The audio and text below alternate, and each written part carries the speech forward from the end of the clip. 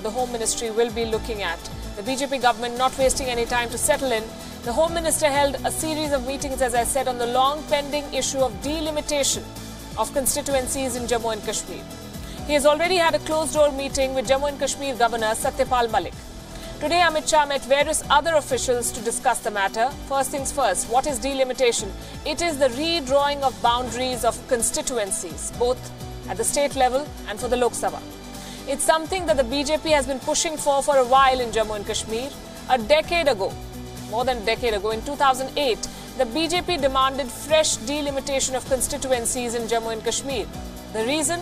The existing electoral map of the state does not do justice to people in the Jammu region.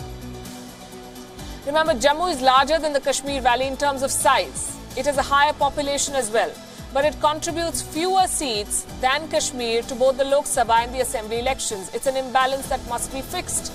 Now the government is said to be mulling over a delimitation commission. The commission could be tasked to oversee two crucial issues. One is the redrawing, the size and scope of assembly constituencies, and two, figuring out the appropriate number of seats to be reserved for SC/ST communities. Why is this crucial? Because Jammu and Kashmir has been under President's rule since December 2018. It is unlikely to extend beyond July, but at some point, it is likely rather to extend beyond July, but at some point in the near future, elections will have to be held. This delimitation exercise could potentially impact the nature of elections in this state. Another reason is the imbalance in the composition of constituencies in Jammu and Kashmir. For instance, there are no reserved seats in Kashmir. But here's what the population looks like. Nearly 10% of the population in the Kashmir Valley comes from Gujar, Bakarwal and Gaddi communities. All these communities were given scheduled tribe status in 1991. Delimitation will result in political representation for these communities. It will give them a political voice, a voice they must have. To understand this better, let's dwell on the data. What is the population of each region and how many seats does each region have? The Jammu region has a population of nearly 70 lakh people. Kashmir has roughly 54 lakh people, so Jammu has more people. A little over 2% of the population is in the Ladakh region. Now, all these numbers are from the Ministry of Home Affairs. But here's the intriguing bit. Kashmir's area is just 16% of the state, 1/6. Ladakh accounts for a whopping 58% of Jammu and Kashmir. Jammu has 26% of the state's area. So there is a huge mismatch between the area and the population of each region. And that's what delimitation will try to fix. Now, a quick look at history. Jammu and Kashmir State Assembly was constituted under the Maharaja's 1939 constitution. After accession, Jammu was allotted 30 seats and Kashmir got 43 seats in the assembly. Over the years, these figures have changed. So now Kashmir has 46 assembly seats. Jammu has only 37. The Ladakh region, which accounts for most of the state in terms of size, has only 4 seats. If the Home Minister manages to implement delimitation, it will put to rest the long debated issue of regional disparity in Jammu and Kashmir. Yes, the current numbers could be different from the 2011 census, but it's the closest indicator that we have. For all we know, with the rising urbanization, the Jammu region may hold more people today than what the ministry has in terms of figures. It is certainly bigger in size. It has a higher population than the Kashmir Valley. There is no reason why Jammu should not be allotted a high number of seats.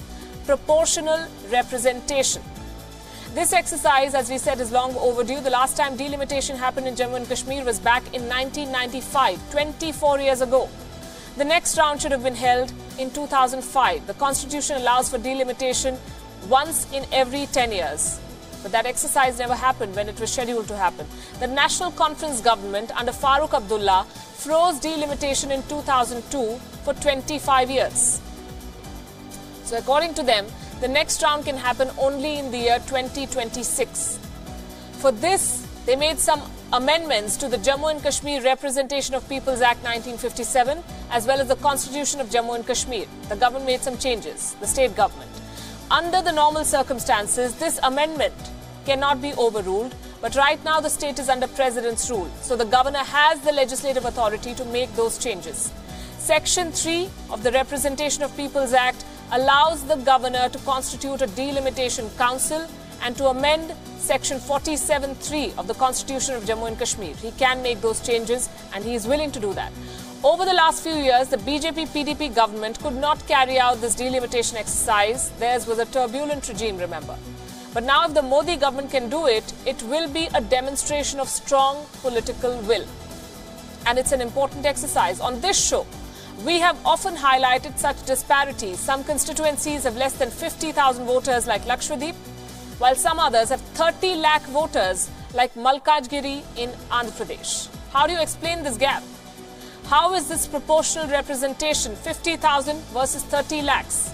It will happen only when the vote of every voter counts the same. Not having regular delimitation cripples the equality of a vote, and that's what the government has set out to fix.